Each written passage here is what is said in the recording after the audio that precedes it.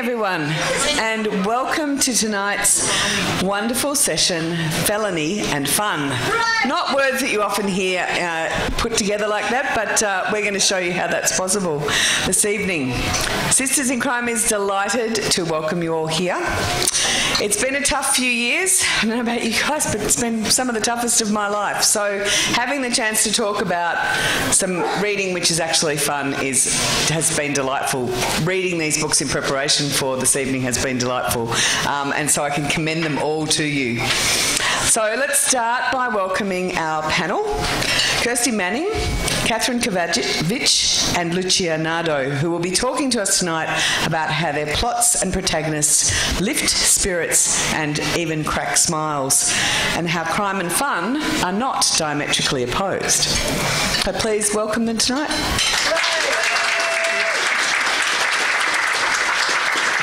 And of course, on behalf of Sisters in Crime Australia, I would like to respectfully acknowledge the traditional owners of the land on which we are gathered, the people of the Kulin Nations. As storytellers ourselves, we recognise that this is the oldest continuous storytelling culture in the world. And we pay our respects to elders past and present and acknowledge and uphold their continuing relationship with the land and sea. So this evening, I have the great pleasure, as I mentioned, of interviewing these three excellent writers about their wildly entertaining books. So just make yourselves comfortable so that you can all see the stage. I'll be chatting for about 45 minutes, and then we're going to open the floor to questions from you. No. Aren't we? Oh, we're going to have a break and then questions. Sorry, I'm off script. I'm ad-libbing. I should just stick with Carmel's script. All right, we'll break for drinks, book buying and book signing, and the traditional Sisters in Crime raffle. In fact, there's a lot of shopping opportunities here tonight because the merch on the Sisters in Crime table is fantastic. There's some T-shirts, which I have already bought, for adults and kids. There's some fabulous clips, books, great Christmas presents, so go check that out. And of course, the Sun Bookshop has a bookstall up the back. As Carmel mentioned, they've got advanced copies of Kerry's latest book. Signed latest book. The Sun Bookshop are also long-term supporters of Sisters in Crime and offer a 10% discount to Sisters in Crime members. So give them a round of applause as well. Now, in the second half, my bad before about forgetting about the break, we will resume for the raffle draw, that great Sisters in Crime tradition. Then we'll have questions, so you get to think about the questions you want to ask during the break. And there's going to be a prize for the best question as judged by Katie Marr, my library colleague. And Carmel has written in the script, bribe her now. I take umbrage at that, Carmel. Is there anyone more reliable and trustworthy than a librarian, ladies and gentlemen? Really? Katie is incorruptible. Don't even think about bribing that woman. In fact, Carmel's, in her better judgment, deliberately chose a librarian to be the judge, knowing there would be no corruption involved. So, at 9:45, we have to adjourn as Sisters in Crime needs to hold a quick AGM. They are actually legendary for having some of the shortest AGMs on record. It's awesome. So stick around if you are a Sisters in Crime member. That's going to make things a lot easier. You can even sign up tonight on the spot. If you do have to leave, could you please fill out a proxy form and give it to Carmel or one of us who will be staying for the meeting, because there's legal requirements around having a certain percentage of membership in order to meet the rules and make the AGM compliant. Those of us who work for the not-for-profit sector know all about these things and the importance of community governance, so help us out. Would be very, very grateful. And then after all of that, there'll be continuing conviviality downstairs for those who would like to join us. Any questions at this point? All right, great. I can get on with interviewing this amazing panel. I'm going to introduce, starting with the person on my immediate, and I can't tell the difference between left and right, but that is left, because that's L. Okay, on my immediate left, Kirsty Manning has several novels under her belt. The Midsummer Garden, The Jade Lily, which she was just telling me before, is on the curriculum at Columbia. Yeah. So amazing. The Lost Jewels and the French Gift. Her latest novel is The Wonderful Paris Mystery. It's called The Paris Mystery. It's not called The Wonderful Paris Mystery, but it is a wonderful book. And look at that gorgeous cover. And we'll get into the cover. Kirsty's also the partner in the award-winning Melbourne wine bar Bellotta, which I can also recommend from personal experience, and the Prince Wine Store in Sydney and Melbourne. Please make Kirsty feel welcome. Next to Kirsty is Catherine Kavavich, and Catherine has a diverse background ranging from veterinary medicine to art history. That's a lot of rich material for your fiction, isn't it? She is the author of the award-winning Alex Clayton Art Mystery Series and has also delved into true crime with The Schoolgirl Strangler. Most recently, she has brought the character of Peregrine Fisher from screen to page in the playful Ms. Fisher's Modern Murder Mysteries, Just Murdered. When she's not writing, Catherine divides her time between the work in the heritage sector, dog training and running a family business. Catherine's new book, Seven Sisters, will be published by HarperCollins in January 2023. Let's give it up for Catherine. And I'm going to show you also a very glamorous cover. Look at that. It's pretty wild. Very 60s, right? And next to Catherine, we have Lucia Nardo. Lucia began her career as a social worker and community development manager, later moving into a corporate career as a company executive and business writer for some of Australia's largest corporation. And if that doesn't give you murderous intent, I don't know what will. Every day. Since leaving the private sector, she has published non-fiction titles, articles and short stories. Lucia has taught creating writing in the TAFE sector and conducts writing workshops in the community, and her debut novel, which I really enjoyed reading, is Messy Business. Look at this. It's great. So please make Lucia welcome. All right. Now, I warned these three that I was going to ask them to start with the elevator pitch for their novels. For those of us in the room, or those of you in the room who haven't had the pleasure of reading these books yet, I'm going to work in chronological order. So we'll start with the 30s when your book is set, Kirsty, and you can give us the elevator pitch. Thank you. The Paris Mystery opens with Charlie James, who is an Australian journalist posted to Paris.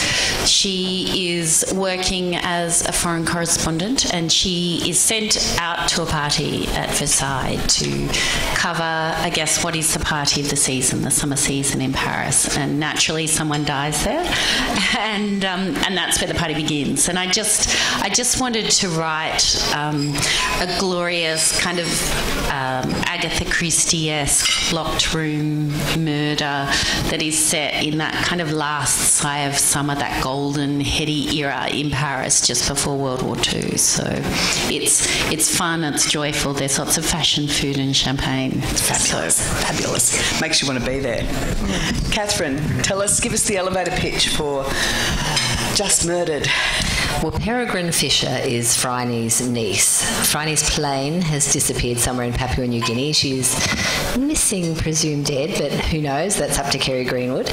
And so Peregrine comes to Melbourne from somewhere in regional Australia to inherit Phryne's wealth and her place in the Adventuresses Club of the Antipodes. And along the way, she walks past a department store in which someone in a fashion parade is currently being murdered, and then things unfold as they tend to do in the world of the Adventuresses Club. And so it's 1964, so we still have the fashion and the fun, but we have a more modern woman taking over the role of in the Adventuresses Club. Thank you. And Lucia, give us the elevator pitch for Messy Business. I hate elevator pitches, and following these two is not easy. So Jacqueline Byrne, who is the protagonist in my novel, is a woman whose life is in chaos. She runs a recruitment business which is going under. She's got a cheating husband, and she's got a stepson who arrives with a lot of trouble behind him. And there's a lot of murderous intent and a lot of shenanigans, and she decides she's going to sort her life out, and when she puts her plan into action, it all goes horribly wrong, and her partner in crime is Draga, her interfering Croatian housekeeper, who just makes everything far worse than you can imagine. And that's basically, it goes downhill from there. It's pretty spectacular the way that things go from bad to worse in this book. It's deeply entertaining. Kirsty, you mentioned in your elevator pitch, and thank you all for doing those because I hate them too, so I thought I'd pass that on to you. But you mentioned in the pitch and also in the author's notes at the back that you were, this book was written in lockdown, and that you were looking for your own kind of escape. So tell us a bit about how that informed the creative choices that you made. Sure. So if you're probably not familiar with my other books, but so I write historical fiction. A lot of them are set during World War II or in London, the Lost Jewels. They touch on forgotten pockets of history. And during lockdown, they take a lot of research. It takes me about a year to research, and it often takes you into some very dark places. And during lockdown, we had a business closed. I was at home with 3 teenagers. I don't need to tell anyone in this room what lockdown was like. It was challenging for all of us. And I found myself reading a lot of crime, a lot of thrillers. I was watching a lot of crime on Netflix, a lot of travel. We have a business that imports wine from France, which is problematic when you can't get there to buy it. So I was kind of imagining myself into a different world and into that kind of that delightful era in France, which is just before the war, because there was recession everywhere else in the world, or depression. But in Paris, they just seemed oblivious to it, the upper echelons of Paris. They just kind of were continuing on with these ridiculous parties with swimming pools filled up with champagne, Krug champagne, and dressed in couture. Chanel, Dior, all the couture houses were taking off. And I started imagining that world, and I said to my husband one night, because I was actually commissioned to write another book, and I said, I don't think I want to do this. I think I want to write something really fun. And he said, great. What are you thinking? I said, I'm going to write a murder mystery. And he was like a kind of sexy Agatha Christie kind of. And so I started reading all the classics. And I mean, the thing about a crime novel, right, is setting, you look at Agatha Christie, Murder on the Orient Express, Death on the Nile, the Scandinavian crime books, Jane Harper, Sarah Bailey, your books, setting is like huge, whether it's overseas or back, it's like a character of the book. So I thought, I love Paris, everyone loves Paris. It's a great setting for a book, a great kind of golden era that's joyful and uplifting. And so I was kind of writing myself happy in this book, and I thought, well, if people want that, if I'm feeling that, maybe other people want it too. So that's how this book kicked off. And I think it's no accident that these books have come out of this period of lockdown, because the golden age of crime fiction that we associate with Agatha Christie and Dorothy Sayers and all of those classic detective novel writers, it took place between the 2 wars, where people were so traumatised by the First World War that they didn't want characters that were going to challenge them too much or engage them emotionally. They wanted those mind puzzles, that escapism, that game, that kind of almost that game element. And I got that with all 3 of your books. There's that kind of play, which is really important. And so it doesn't surprise me that sort of happened during the COVID pandemic, because it is this lovely escape. Did you have a similar sense, Catherine, of writing for an audience that maybe was a bit traumatised and needed an escape? Well, I think probably wrote most of it in the early stages of lockdown, so it was all very weird. But unlike you, Kirsty, I actually spent a lot of lockdown thinking about how to kill people, so that probably comes out in the next book. But that's just my family, so we won't go there. But yeah, I think it was a really good escape from all that stuff that was going on, to be able to go, let's look at fashion in 1964. And so like I was looking at videos from the National Film and Sound Archives that were promoting, Melbourne and Sydney for immigrants and things. And so just all the glory of Melbourne in 1964 with, lovely trams and that very jolly 1950s sort of music, as people go to the Victoria Market and are dressed in fabulous clothes. So it was very escapist for me too in that respect. And then you could go down these lovely rabbit holes about, she's going off to play squash, so what sort of a squash dress is she going to wear in 1964? And then you go into all the really weird things about, women getting in trouble at Wimbledon for showing their frilly knickers at the tennis championships. So lots of rabbit holes to go down with that whole feminist angle too, which was quite fun. But it was really very diverting. And it's a fascinating premise. You've gone from screen to page, whereas most writing goes from page to screen. How was that for you? Really scary. It was when they approached me to do it, it was like, oh my God, this is really exciting. And I was like, following on from Kerry Greenwood. Okay. Following on from a really successful television series. Mm-hmm. And so I had the script for the first show, and it was, just maybe about 25 to 30 pages. And they're like, great, make an 80,000 word book out of it. Okay. And you can kind of just stick to the plot, but just do whatever you like with it. But tell us everything that you're going to do, because we're going to say you can't do that. Good. So there's a Fisher world that you need to adhere to with the aesthetics and the audience, because the audience are, they're Phryne's audience, and they love what they love about Phryne. And so it was scary but fun at the same time. And you did it so well. Like, it's absolutely true to Phryne's legacy. You can totally imagine Peregrine as her niece. And, Phryne herself is sort of there as a bit of a spectre in the book. We don't know what's happened to her. We're pretty confident she's going to be all right because Phryne. Yes, it's very well done. And it's sort of lovely because it's sort of almost like a here's Phryne for the next generation. Peregrine, she's very much her own woman, but that legacy is very strong in what she does. Yeah, I love it. And Lucia, we didn't mention when you were doing your elevator pitch, but Messy Business is a contemporary story, right? More or less set in contemporary times. Yes, it is. Yep. In Melbourne. Yep. And I was thinking Bayside somewhere. Yeah, Bayside. There's a few mentions of coastal properties and things. Yeah. More the west, bit of Port Melbourne. Yeah. Kind of area. And so what was the genesis of the story for you? Well, it wasn't written in lockdown. Some of the people here will know Cheryl Clark, who's a member of Sisters in Crime. Right, and now New Zealand. Yes. Yeah, she's deserted us, hasn't she? Yes. So I was trying to get in, at the time I was, back in 2009, I was finishing a diploma in professional writing and editing, and Cheryl was then my teacher.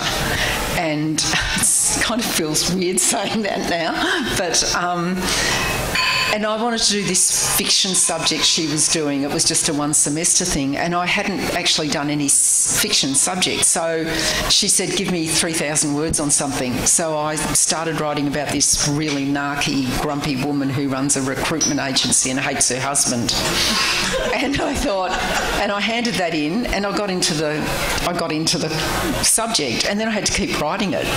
So I kind of wrote it on and off over that period of time, but it was certainly finished in the last, the last couple of years, 21, 22, or 21, 2021 is when I kind of really,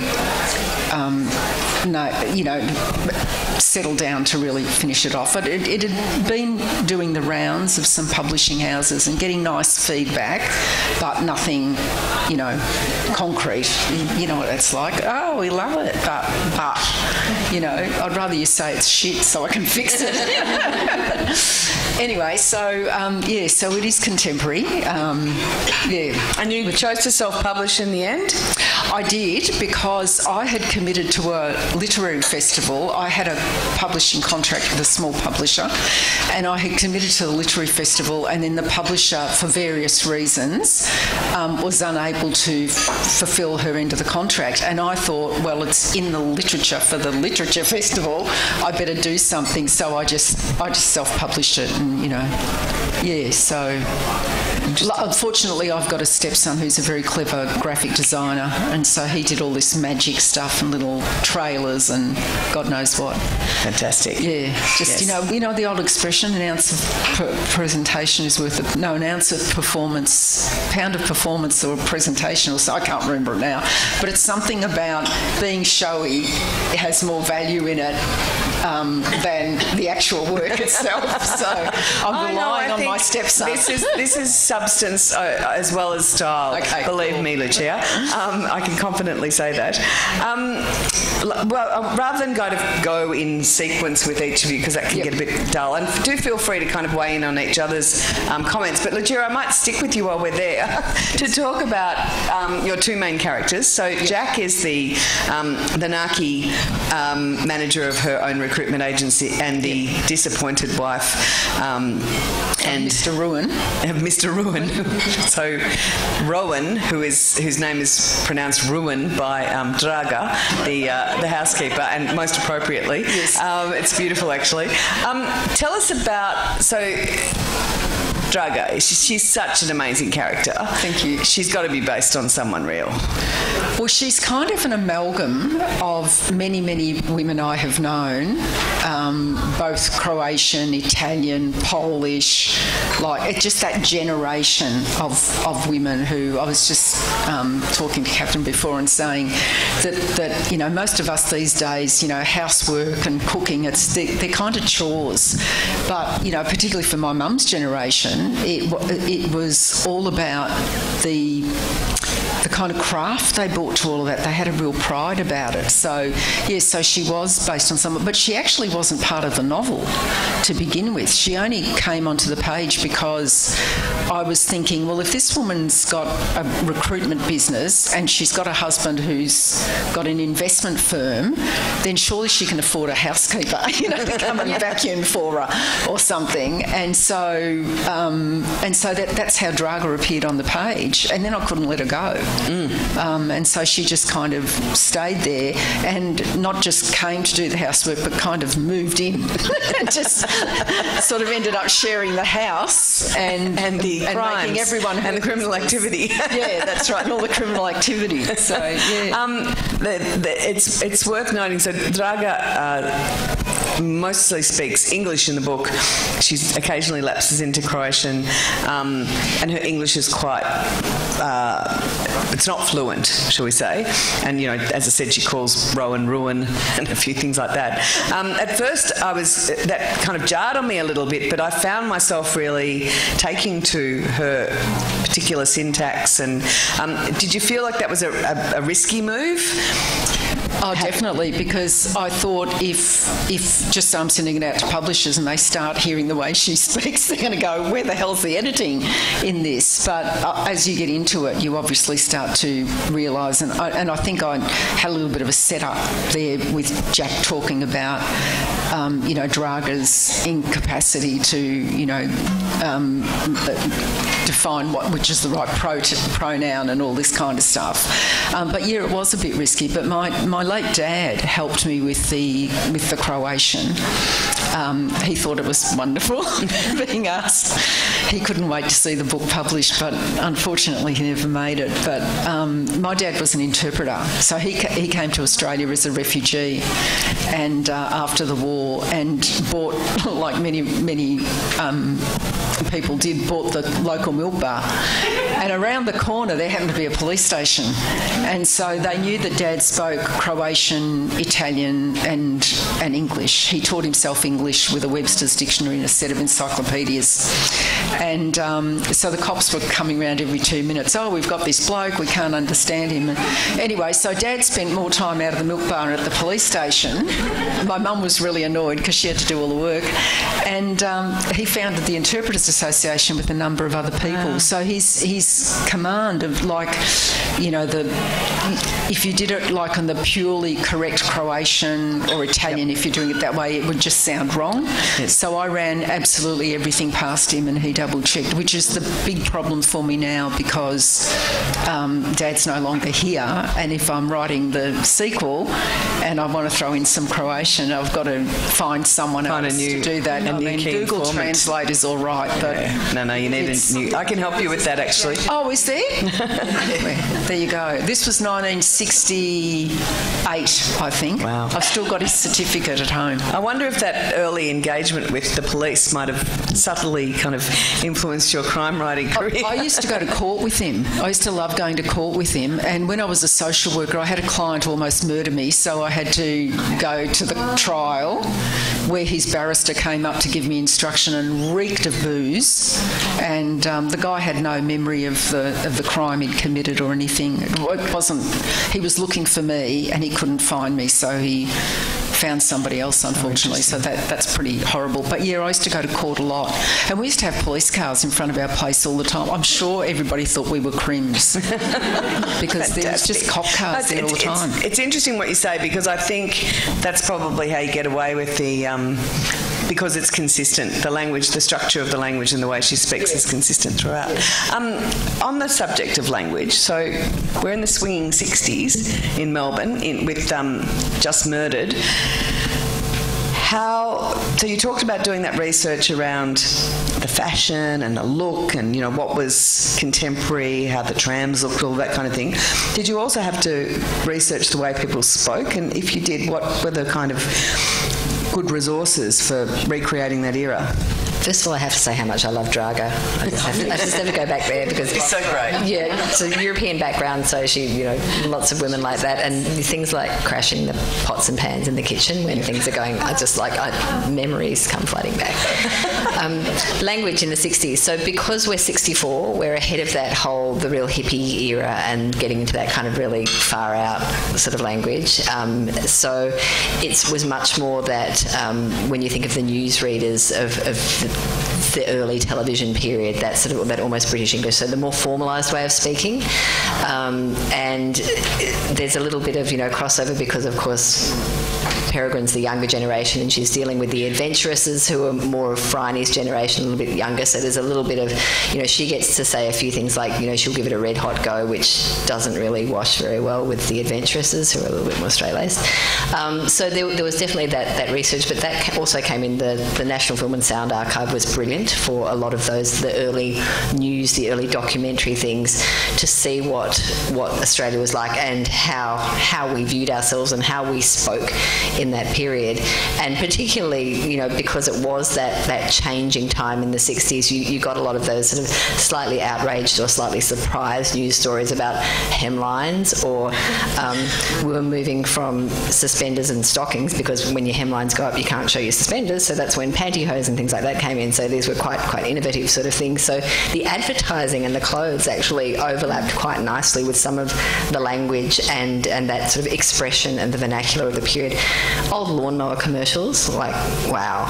If you want some blokey language, and those old beer commercials too, we remember the blokey blokes of that sort of era. So they were all coming in too. And magazines are always brilliant because we all love the written word. So that gives us that sort of expression from the period. And so the women's weeklies from the period were really quite lovely to dive into. And we should point out that a lot of the action takes place in a department store. I think the fashion parade's in the department store to begin with, and Peregrine goes undercover there. So you've got this kind of great stage for exploring a lot of that. Yeah, so that's sort of, I think, there's sort of like elements of the Maya Mural Hall, the old Buckley's and Nunn, that was. So that whole idea of, when there were actually people in departments on the shop floor, standing there waiting to help you. Who knew? We mentioned it was a historical novel, didn't we?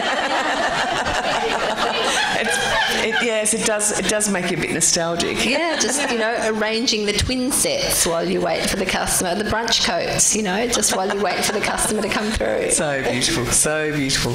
And look, it's speaking of fashion, which your book does a lot, I actually wanted to, I think I had only one kind of the only point at which I took umbrage in your novel was with your Russian fashion designer who's straight.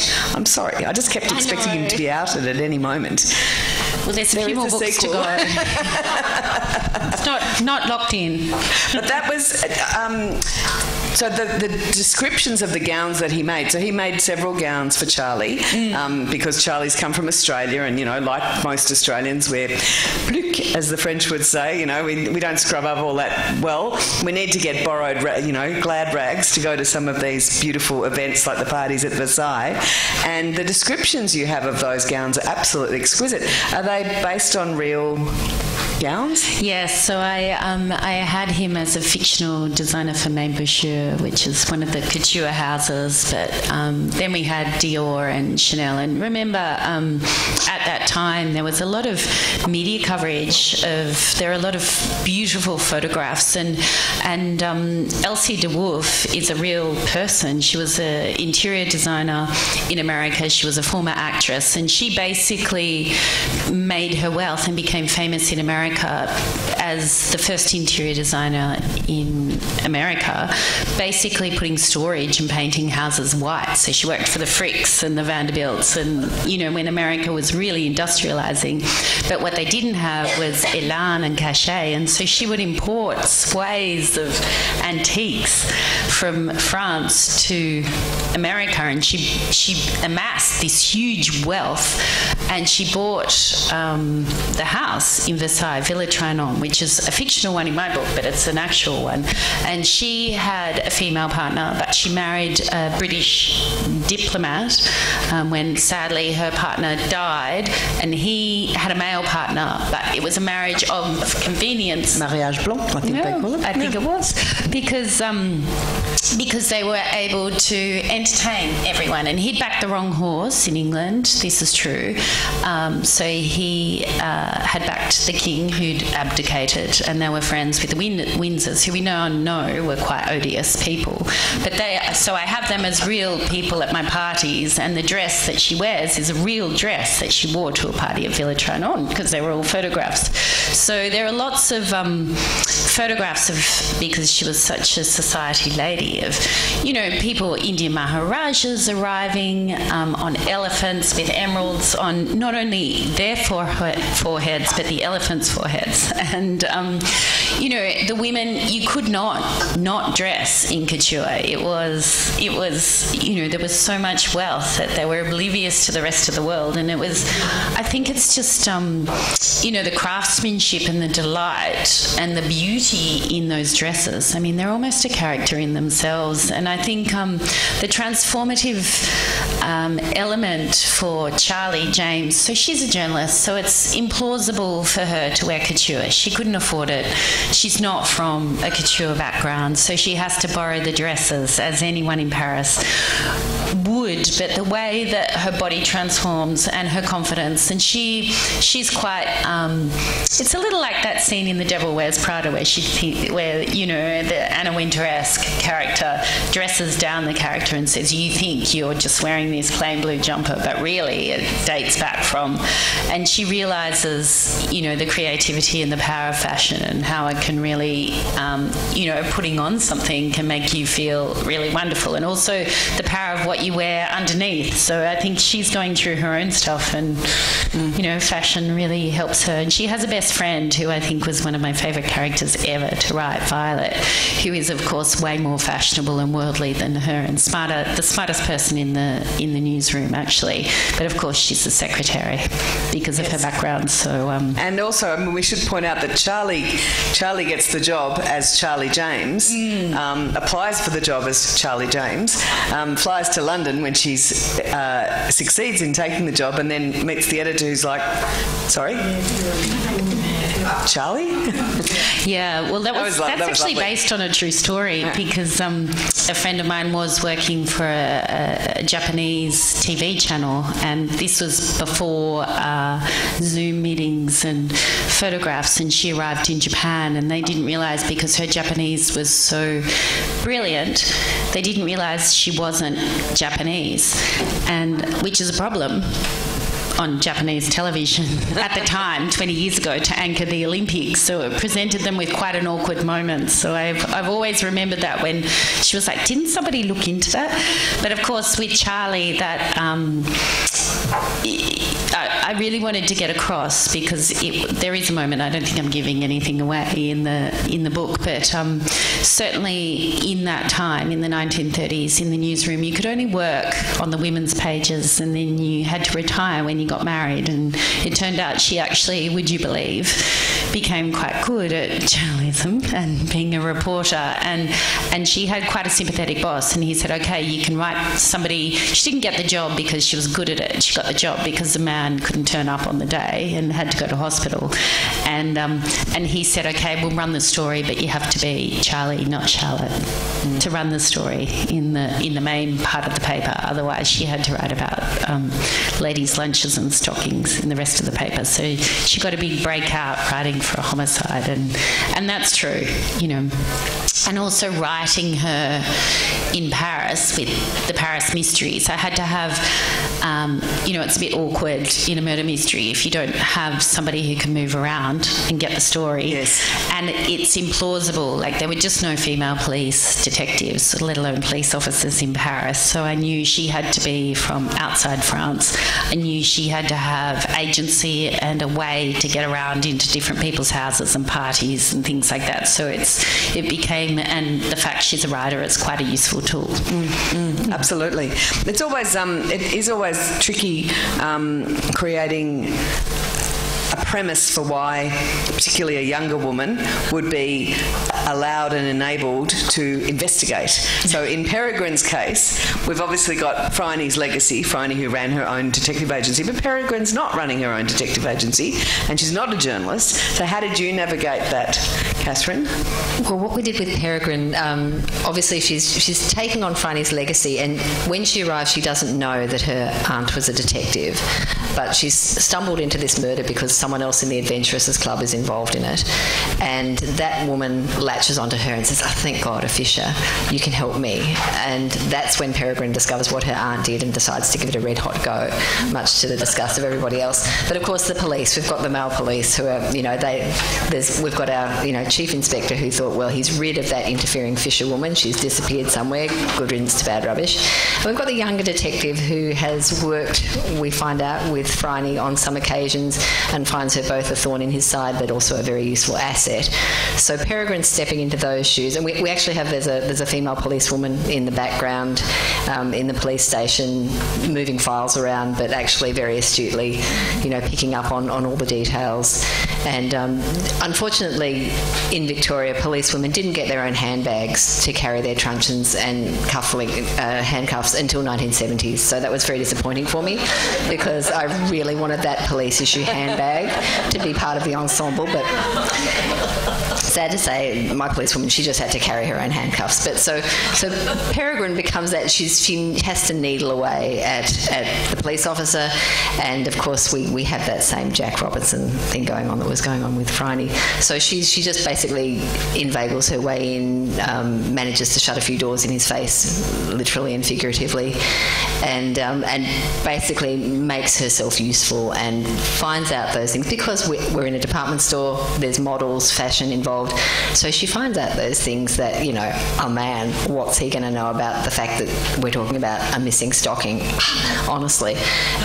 So she finds out some of those details that he can't find out, and he really finds out that he does need a woman named Fisher to help him solve his crimes, because and who doesn't? Lovely. It's that, it is a very reminiscent frisson that, Jack and Phryne have that you've recreated there, but made quite it's very fresh. It's not, there's no feeling of it being pastiche. It's a feeling of it being, an all-new relationship brought forward. It's really well done. And I did love the policewoman character. I'm hoping that she will continue into the next series. So what happens with the next book? Are you beholden on another script to be able to write a sequel, or is that even on the cards? Not sure at this stage. It's because it's tied to the television show, so it's dependent on whether they get greenlit for a third series of the show as whether we do a book, and then we haven't really we've talked vaguely about whether it would be based on another script or not. So I think there's definitely wiggle room there. Because she could also take on a life of her own. Lucia, you've hinted that there'll be a sequel to Messy Business. I'm trying to write that now, but... Microphone. I'm trying to write that now, but I'm a bit slow. That's all right. There's there's no time limit. No, there isn't a time limit. It's one of the lovely things about being a writer. It's not like being a pop star. If you haven't made it by 40, it's okay. You can still keep going. My son tells me it's 28, but anyway, that's another story. Again, I wanted to go back a little bit to Jack because, again, going back to that issue of how do you feasibly create a character who's not a professional detective or a police officer, but give them license to investigate. So how did you navigate that in Messy Business? Well, it wasn't that hard. I just did what Rhoda, as any self-respecting, enterprising woman would do, and she went through his stuff. So that would be one thing, I suppose. I think she just stuck her nose in, that was, and tried to do it surreptitiously with sometimes success and other times no. And I think Draga kind of just followed on behind in her own unique kind of way. But it's interesting just listening to you guys talk about your books, because I was reading them, in particular the Paris one. I kind of felt like I was gliding, through with these beautiful fashions and the silks and the all of that. Parties, oh my God. Yes, parties. and then the 60s stuff, because I love the 60s. I just absolutely love it. I remember going to Maya if I went shopping. If you went into the city from the wilds of the western suburbs, which was Yarraville, it's 10 minutes away, but you would go and you would have to wear a hat and gloves. I was like a kid and I had to wear my hat and gloves, and it was all a big deal, and I got the real sense of that.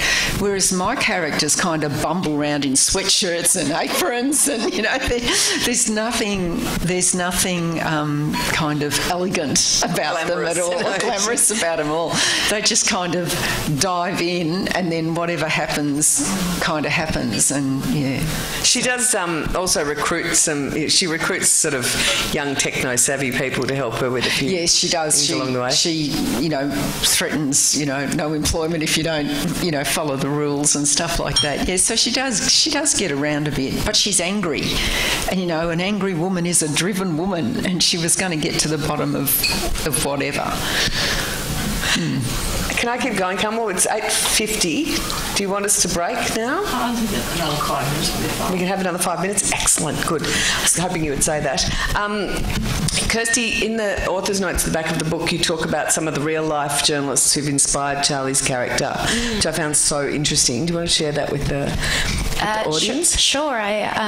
So I read a lot of memoir, and I was reading a series of, collected articles by New Yorker magazine's first Paris correspondent, Janet Flaneur, and I was just telling you, she was witty and smart, and she was posted to Paris. She was married, and then she was posted to Paris, and she ended up with her partner there, and they went to all the parties, the art, and she was friends with Hemingway and Gertrude Stein, and they had these incredible salons, and they met at the Du Magots, and they caught up, and it was quite extraordinary. And her work was really sharp and sassy.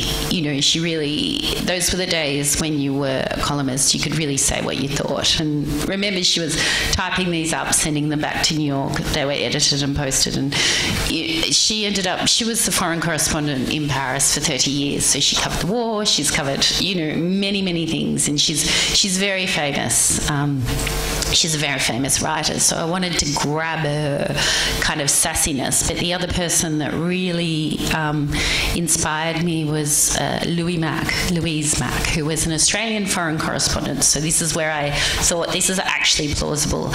And in World War I, she actually worked for the Times, and she broke a number of the key stories. She was in Belgium in World War I. She went behind the front lines, and there are lots of stories stories of female correspondents dressing as sappers and really bringing the key turning points of the war, their stories to the page. And Louis Mack was one of them, and she came back to Australia and she did a speaking tour, a Woman's Weekly speaking tour, because she had to earn some dough, and she'd like literally go to town halls and you get your chops and veg. Women would turn up to hear her regale her stories behind the front lines of the war, a bit like a author speaking to her now.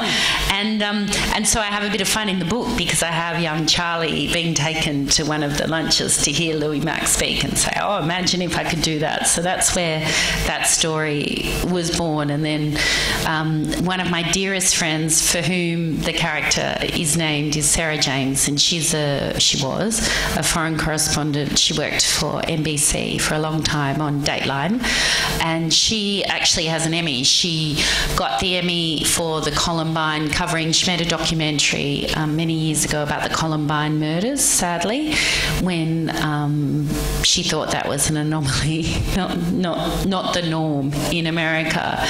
And she's become one of my dearest friends, and she's travelled to every corner of the globe, and she now lives in Australia. And I guess from Janet to Louis to Sarah, and the play with Charlie was a bit like Louis, because she wasn't Louise Mack, she was Louis Mack, of course, because she also, her byline was ambiguous, I guess, in that sense. And so what I got from them was that sense of, forthrightness, the directness, and that absolute kernel of self-belief you have to have when the world is kind of shifting and changing around you, and when everyone is a hard no to you, basically. How you just have to keep putting one foot in front of the other and banging it out. And they don't necessarily have the answers of how to do that, but what they do, all of them, from Sarah back to Louis, is they show up.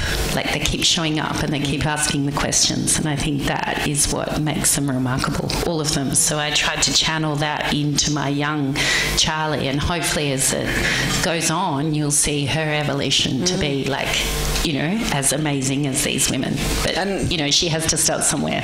Absolutely. And I love, I think crime fiction excels at the characters who sit outside the cultural norms. You can think of a character like Charlie and think, that's not feasible for the 1930s, late 1930s. A woman wouldn't be like that. And yet, as you say, there are all these historical precedents for exactly the kind of character that Charlie is. And there are always cultural outliers, and cultural outliers often make really, really interesting characters in books. And Peregrine's one of those, isn't she? She's a bit ahead of her time. Yeah, I guess you would say she kind of grew up slightly on the wrong side of the tracks, if I can use that expression, because she's a rough around the edges, but she's keen to learn, and she's very much, she's a woman of that era, so she's seeing those doors opening and she's prepared to push on them and push her way through. And then suddenly she's got all her aunt's wealth and the house and the car and the things that go with it, and you could see that could go off the rails quite completely. And then she's got Detective James Steed over there who apparently we like a lot. There's a lot of ways that she could turn out with this, but she's got that 1960s spirit. That, well, I shouldn't say 1960s, because as we just said, it's women from all those eras. And going back to Louise Mack, the original Louise Mack, I think she was a brilliant judge of character herself, and you see that in her writings, both her non-fiction and even her early fiction, which was, I guess, Teens. Did you read Teens? Which is sort of like The Naughtiest Girl in School Meets Getting of Wisdom, written in about 1904, I think. And so that whole idea of women being able to push themselves forward, while I guess kind of letting the men think that they're not doing that, and that's all their idea anyway, but getting their foot in the door and going ahead and having that red hot go and seeing where you can get with it. And I think that the other lovely aspect of it is the sort of the relationship between Peregrine and the adventuresses of the Antipodes, who at first are quite, because they're so bereft at Phryne's loss, are quite standoffish with her, but they sort of come around and kind of mentor her, and they perhaps sense that she needs a little bit of that guidance. And that's really, I love the way those kinds of relationships are played out as well. Yeah, because she's got a troubled relationship with her own mother, who has passed away. So these women essentially become the family that she doesn't have and that she needs. Not so much to guide her, because she's got a pretty good compass herself, but to be that backup and that support. Yes, to stop her embarrassing herself, perhaps. As young people will want to do. Lucia, there's also, you know, we've talked a lot about Draga, who we all love, and the relationship between her and Jack. But there's also some really lovely, I really love the kind of kinship relationships that emerge in this story, particularly between Jack and her stepson, with whom she has a pretty distant relationship to start off with. Talk a little bit about that relationship and where he fits in. Well, he was another character that just appeared on the page because, you know, you like to give your characters multiple problems, and in the wrong circumstances a stepchild can be a pretty horrific problem. I've got 3 stepkids and they're fantastic, but it's not always, you know, I've got a lot of friends who have got stepkids and it's not always easy. But look, I think it just... I was trying to, in a sense, now that I think about it, write about family that comes about not in the traditional way. So, you know, you've got Draga gets sort of sucked into this family because she doesn't have a family, and then Jack, you know, wants a family, but there's no luck there, but then Ant turns up. And I wanted to make Draga the kind of character who's got the wisdom that carries them through. So while she's pretty crazy and silly and, you know, gets in your face and does a whole lot of things that are really annoying, every now and again there's this pearl of wisdom that comes from her that makes everybody in the story kind of go, whoa, you know. And that's, I think, that was the kind of change I was trying to push through it. Yeah, she calls Jack out a few times. She does call Jack out, and she knows how to handle Ant, whereas Jack doesn't know how to handle him, and so she then takes her cues from Draga, and they sort of, you know, learn something from each other, some of which they shouldn't be learning, but anyway, they do. Yeah, so Ant was kind of fun to write, but my writing group buddies, to the back there, was saying that in this, the follow-up, I've kind of lost a bit of his voice because I wrote him, he was 17, and in the follow-up he's a couple of years older.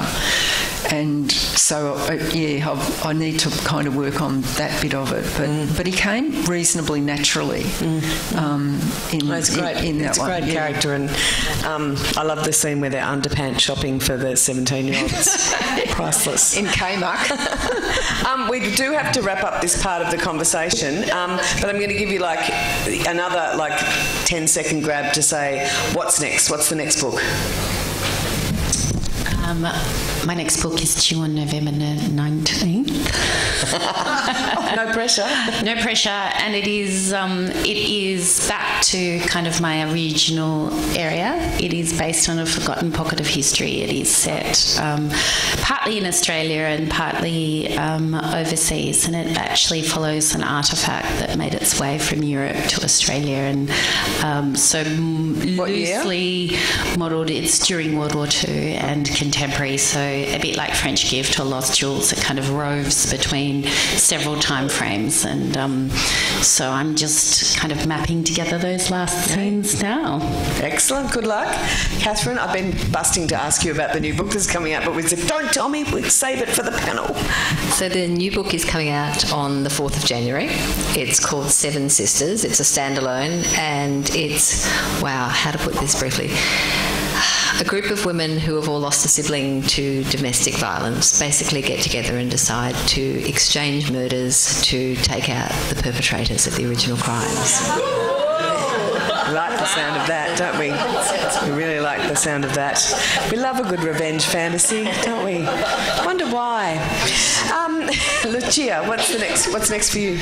So I'm working on Messy Business 2. That's T-O. But Messier Business? Or Messy Business, comma 2. T-O. Oh, okay. Right. That's just the working title. And I don't know how long that's going to take, but I have actually just sent out into the world a novel which is contemporary women's fiction. And I was fortunate that I got into the virtual speed dating thing for the ASA, so I've pitched that. And that's not funny at all. Okay. So that's about a collage artist who's developed dementia. She's been estranged from her daughter for 20 years. And when she goes into care, the daughter discovers that a childhood home that she had left at the age of 8 after her father's death, her mother has had transferred to her, so her mother's never gotten rid of it. And her mother can't explain anything now because she's got this, this dementia. So the daughter goes back to the property, and then all the sort of family secrets start to resurface, and she has to try and make sense of, her mother's life, her father's life, and where she fits in it all. So it's intriguing. Well, I hope it's intriguing, but there's nothing funny in there. Sorry. That's all right. We'll wait for more PhD novels. We'll make for more of Jax's hijinks. I know we'll be able to rely on that for fun. Okay, so we're going to have a break now. Get up, have a stretch, replenish your glasses, have a bit of a shop for merch, and we'll reconvene in 10 minutes, Carmel? Maybe 12 minutes, because that'll make it 9:15, all right? Please join me in thanking our panellists for that terrific conversation.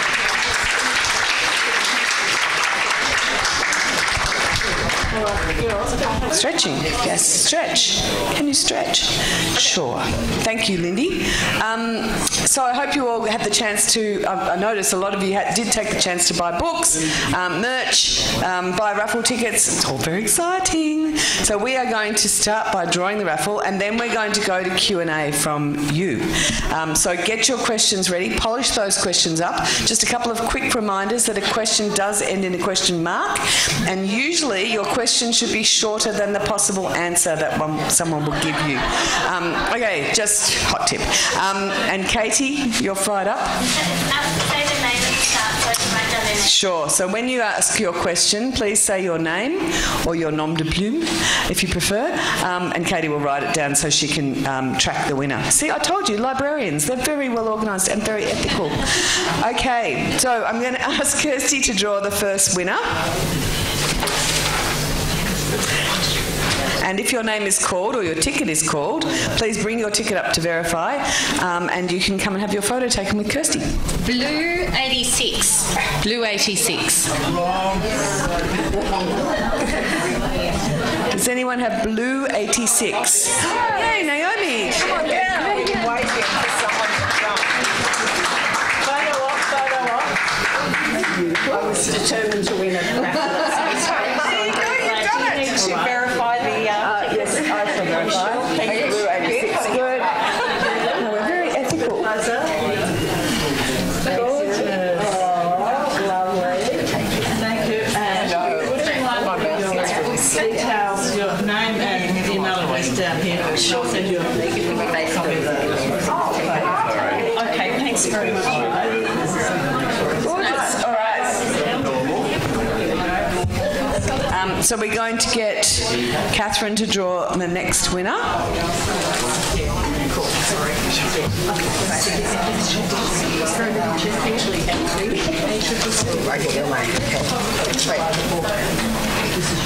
Blue 55. Blue 55. Something about the blues tonight. Blue 55? Yay! Excellent.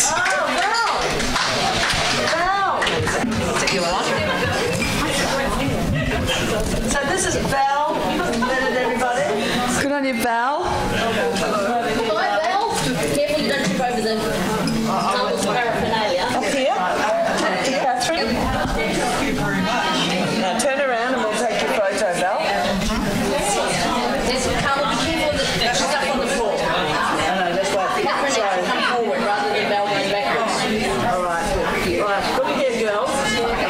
That's it. Beautiful. All right. Fantastic. Congratulations, Val.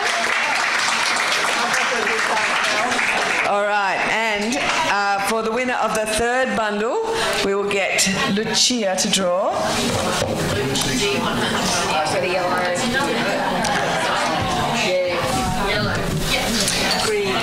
Yellow, 95. Yellow 95.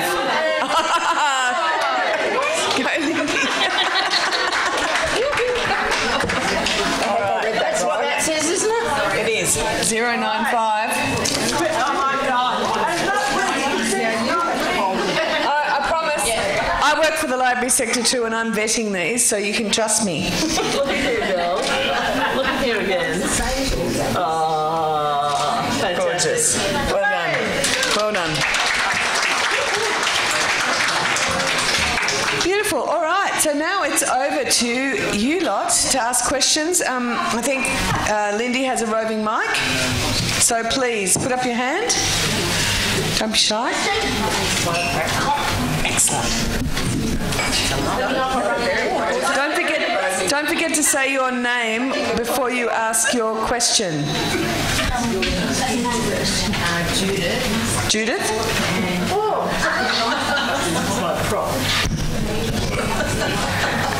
I'm Judith, and I wanted to ask if if Felony Fisher's niece had a weapon, like a silver revolver. She actually inherited a pearl-handled revolver from her aunt, so she did have that at her disposal. But she also we have a gadgets man. So if you think of those classic sort of 1960s things like the Avengers and I guess Get Smart without the slapstick, there is a gadgets man involved here who can give her lots of things like, you know, a bangle with a little dagger that stabs out of it and things like that. Lovely. Oh, every girl wants a They exist, Carmel. If you've been to the Spy Museum, they had a lovely auction a few years ago, and there were all sorts of things like lipstick guns and handbags, you know, from the KGB with cameras in them, and it was quite fantastic. out in the right circle. Nice. We have another question. My name is Chris. Catherine, I bought your 3 art books after reading your first one. I love series. When's the next art mystery coming? Is Alex going to come back? The next Alex Clayton, there is another Alex Clayton manuscript. Okay, Sisters in Crime exclusive. We're actually just about in pre-production for a television series. So the 4th book will be timed with that. So